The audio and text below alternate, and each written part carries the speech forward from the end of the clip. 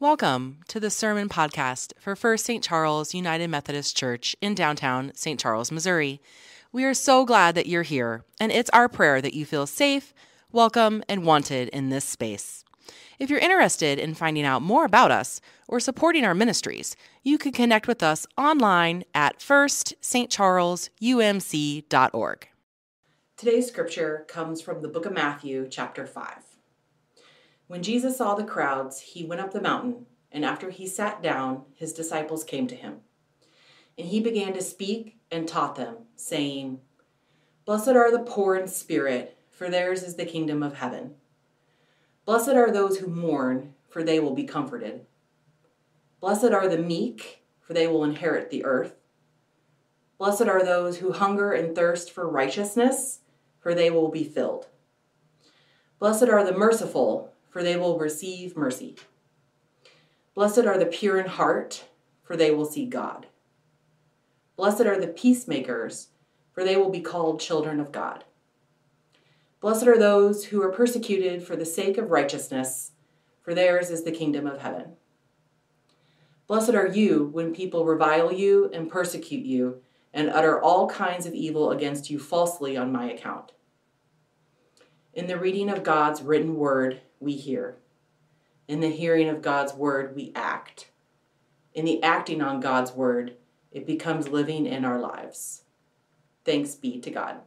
My wife, Beth, who sees it as her one singular calling and mission in life to keep me humble, likes to say to me, "You're not a very good pastor. You're just a lucky pastor." I'm certainly lucky to have a wife who's so dedicated to her vocation. And I'll gladly take the luck, wouldn't you? Since the beginning of time, in the murky mist that mixed religion and magic, persons have sought luck. See a penny? Pick it up. You're sure to have the best of luck. See a penny? Let it lie. You're sure to want it before you die. Knock on wood. And tell me you haven't felt good at finding a four-leaf clover. Of course, depend on a rabbit's foot if you will, but remember, it didn't work out so well for the rabbit. And while we're trying to lead a charmed life, aren't there certain things to avoid? Step on a crack, break your mother's back. Don't open an umbrella indoors. Don't cross paths with a black cat. And if you break a mirror, I don't want anything to do with you. One day, Jesus went up on a mountain, sat down, and said to his disciples, "Bless you." But not one single one of them had sneezed. We really don't know whether or not saying "bless you" as a response to a sneeze has its origin in the desire to protect the sneezers from evil spirits or to fend off the demonic, or as a remnant of an ancient recognition that sneezers aren't too long for this world, thus the need to commend their souls to God, even as we wash our hands of them. What is certain is that the ancient origins of blessing were rooted in the desire for good, not evil, to have good luck, not bad, to be blessed, not cursed. In fact, the singularly oldest scripture we have, way older than the Dead Sea Scrolls and dating to the First Temple period, is from an amulet, a lucky charm placed in a person's grave on which was inscribed the blessing that's also recorded in Numbers chapter 6. "The Lord bless you and keep you. The Lord make his face to shine upon you and be gracious to you. The Lord lift up his countenance upon you and give you peace." The origins of blessing are rooted in our deep desire for good luck, not bad. What's even more certain is that when Jesus said to the disciples, "Bless you," they would have understood it in the context of a whole developed system of reward and punishment that commended certain behaviors and promised certain consequences. Today, in our quest to learn to read the Bible again, we're looking at that particular type of literature found scattered throughout Scripture. The technical word is Macarism, from the Greek Makarios, from which we get that word that describes the action of blessing or the state of being blessed. The Bible contains many blessings or Macarisms. God blessed Adam and Eve, saying, "Be fruitful and multiply and fill the earth and subdue it and have dominion over the fish of the sea and over the birds of the heavens and over every living thing that moves on the earth." God blessed the seventh day and made it holy. "Blessed is the one who trusts in the Lord," says the proverb.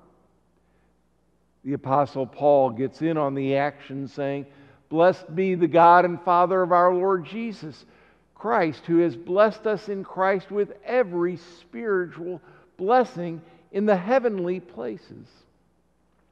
And in Scripture's final book, 7 blessings. Lucky number 7. Lucky are those who are so blessed. Of course, there are some biblical blessings that really ought to give us some pause. Psalm 137:9 comes to mind. "Blessed is he who smashes your babies against the rocks." Killing the children of your enemies was a defensive move that ensured that the enemy's children wouldn't grow up to kill your children. When people tell me that they're biblical Christians, I hope and pray they're not that kind of biblical Christian. There is a critical difference between being biblical and being Christ-like. The Apostle Paul provides the corrective. "Bless those who persecute you," he says. "Bless and do not curse them." As they developed in ancient religions and Judaism along with it, Macarisms were tied to a transactional deal with the divine. To do this will result in blessing. To not do that will result in curse.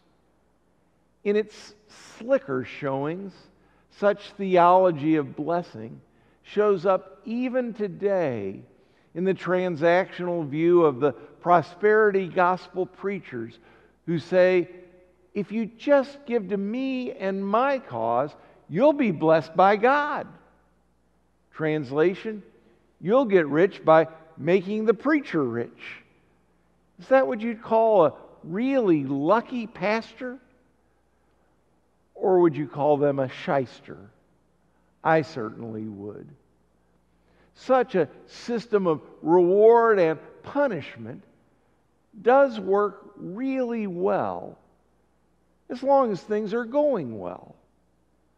But when you do everything right and still things go wrong, this is what the Hebrew people ran into like a brick wall when they were carried away into Babylon. Suffering always calls into serious question any theology of blessing that's tied to believing right or doing right. In fact, the whole book of Job can be seen as a direct challenge to the Macaristic theology that's little more than magic. When the righteous suffer, what does that say about blessing? On what is our theology of blessing based? Job demands to know. This is all the context for that day when a homeless dude whose choices will eventually find him dead at age 33 dared to challenge everything we know and believe about blessing. Earlier, we read from the New Revised Standard Version. Here's how the Message translation puts it. You're blessed when you're at the end of your rope. With less of you, there's more of God and His rule. You're blessed when you feel you've lost what is most dear to you. Only then can you be embraced by the one most dear to you. You're blessed when you're content with just who you are, no more, no less. That's the moment you find yourselves proud owners of everything that can't be bought. You're blessed when you've worked up a good appetite for God, His food and drink, in the best meal you ever ate. You're blessed when you care. At the moment of being careful, you find yourselves cared for. You're blessed when you get your inside world, your mind and your heart put right. Then you can see God in the outside world. You're blessed when you can show people how to cooperate instead of compete or fight. That's when you discover who you really are and your place in God's family. You're blessed when your commitment to God provokes persecution. The persecution drives you even into God's kingdom deeper.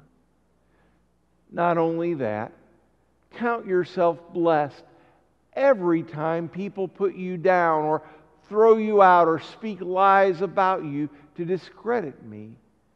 What it means is that the truth is too close for comfort and they are uncomfortable.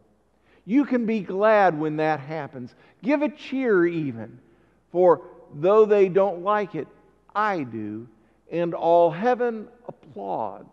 And know that you are in good company. My prophets and witnesses have always gotten into this kind of trouble. Talk about trouble. Everything we've always believed about being blessed is turned on its head. Notice there's not one single word that's tied to our believing the right things or doing the right things. Jesus lifts up neither orthodoxy nor orthopraxy. It's not what we know or believe or do. It's who we are that matters in the kingdom and will result in our being blessed by Jesus. And as much as we might not want a level playing field, as much as we might want to privilege the rich, the young, the healthy, the good looking, the successful, the tall, the smart, the hardworking, Jesus has a different idea about who will be blessed and can claim to be blessed by Him. One last thing. There will be some who want to translate Macarisms as happy. I guarantee you that you'll find many Bibles with that exact translation.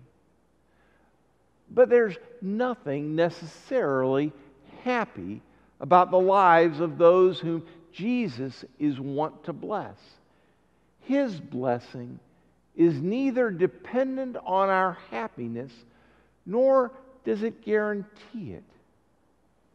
But this is where we can find greatest comfort, because no matter how we're feeling in the moment, no matter the ups and downs of each day, or even the trajectory of a whole life, we can be claimed and blessed by God in Christ.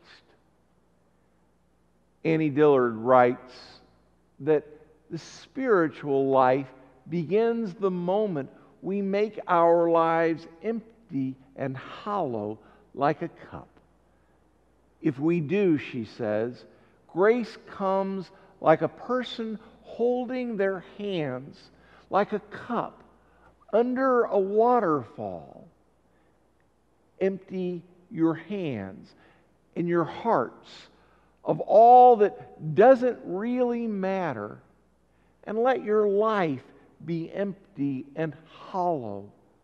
Be like a cup under God's waterfall. It is this spiritual posture that from Christ's cupped hands pours forth the providence of God. Blessed be the name of the Lord.